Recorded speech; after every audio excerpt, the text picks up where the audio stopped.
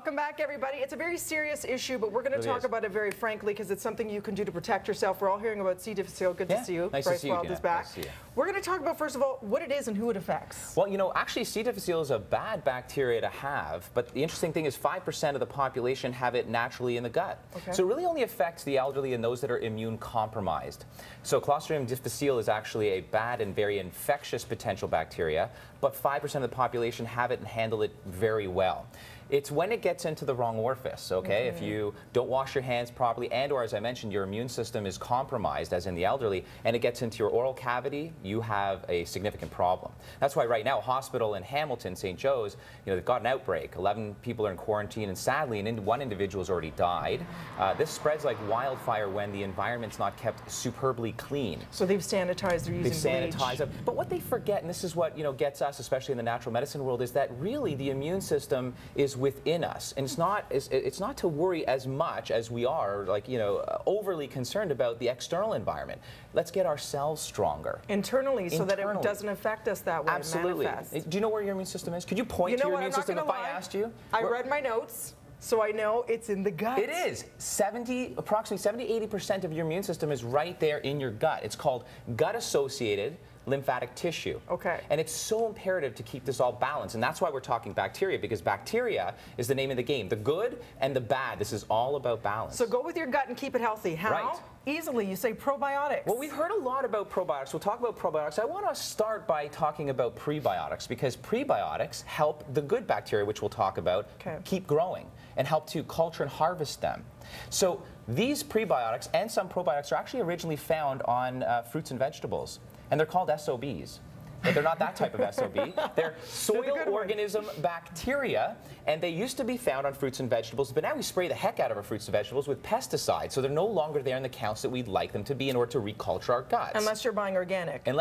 Very good point. Someone's been buying organic, right? So, and you know, it's expensive, but at the end of the day, so many of these virtues, the lack of the pesticides contributing to Parkinson's disease, and you know, things that contribute to these problems in imbalanced bacteria. Okay, so those things like you know, garlic and onions and asparagus, you know, these will help the good bacteria grow because of something called inulin, and they also have got a high amount of SOBs on fruits and vegetables. You're seeing inulin fortified in cereals and things. You are, right? And this is the reason, because it helps to fortify that 80% of our immune system found in our gut. Okay, now therapeutic probiotics is all about dose. This is what gets me the most.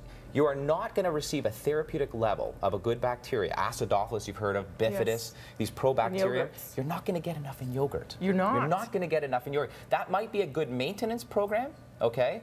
But you need, if you're trying to avoid C. difficile or the imbalanced good and bad bacteria, you need therapeutic ranges of probiotics. That is only going to be found in product that you will take. So for example, take this BioK, and these are excellent studies done recently, you know, going back to the Montreal outbreak, by the way, which killed numbers of people. The C. difficile there back in 2006 actually was curative in those individuals who had that particular outbreak. So C. difficile helped them come back from what was called antibiotic-associated diarrhea. So taking antibiotics wiped their good bacteria clean. C. difficile took over, killed a few of them. They reestablished good gut flora with this product here. This is very powerful. It's a very powerful product. You ever tried this? I haven't. Is it like yogurt? You know, it's like yogurt, but here's the difference, and I was going to come full circle to the, you know, you have to take a product in order to get therapeutic amounts. Try this. Okay. How much are we? There's enough good bacteria. No, take a swig to try it. But to ramp up your system. Yes, there's 50 billion active culture in that one dose. That would be enough yogurt to fill up this entire studio, by the way. I like it. Okay, isn't that? That's not bad. It's a little banana. Tang, Can I have a little banana in there? Well,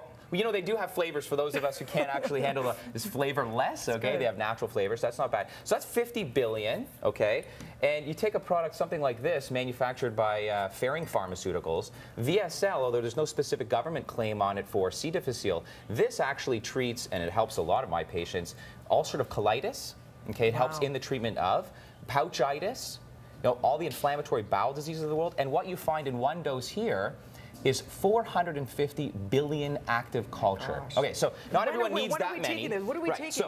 So to refill on this, because a lot of claims will, you know, and they're very positive, a lot of individual manufacturers will say, you know what, take this kind of stuff every day. And certainly that's not the point here. If and when you have a problem, in children, for example, eczema, atopic dermatitis, you know, recurrent ear infections, or you find your immune system is out of kilter, it's largely possibly because of an imbalanced good bacteria. So what my recommendation is typically redose with a therapeutic amount that we've been talking about for a couple of weeks, every few months. So for a avoid couple of these weeks, things. almost like a cleanse, you're drinking one of these daily. Right. And in particular, if you have antibiotics of any degree, whether they're, gram-negative positive or combined, which means, very hard, like a urinary tract infection, and the kind of antibiotics you're going to be given for that just wipes the entire gut clear. Okay? So as soon as you're done taking the antibiotics. You're done, very good point, because during the course, you're probably just going to kill off and just neutralize these good bacteria. When you are done, at least 2 weeks, and follow up with your doctor of a therapeutic course. So, for example, Jameson's got a 30 billion. If you have a child, you might be taking these drops, BioGaia, if your child has to take antibiotics. I'm not against antibiotics, but in Canada alone, there are 25 million antibiotic prescriptions annually. Wow. That's the population of Canada. So ramp up. We've got to ramp up. We've got to be taking these after the antibiotics. Awesome advice. For more information, wyldeonhealth.com, or of course you can always follow him on Twitter as well. Thank you. This was really good stuff, and you know what? So much so I'm going to finish drinking this. Do you mind? Prevent. And we could buy this anywhere now, any of the health food stores. Loblaws, health food stores, absolutely. Stay healthy, everybody. Probiotics. To good health. Thank you so much. We'll drink to that. Over to Jen, who's also keeping healthy at Live Eye today.